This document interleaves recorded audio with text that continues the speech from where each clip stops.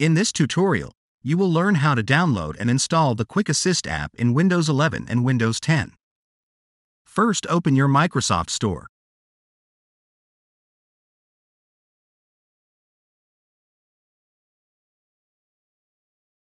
Search for Quick Assist.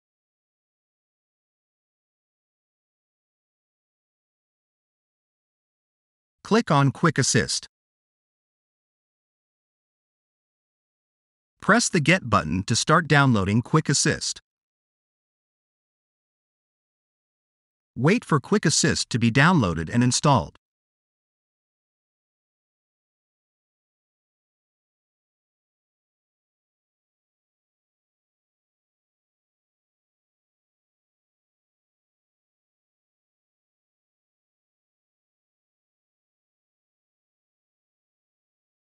Now your Quick Assist app should be installed. Now open your Quick Assist app.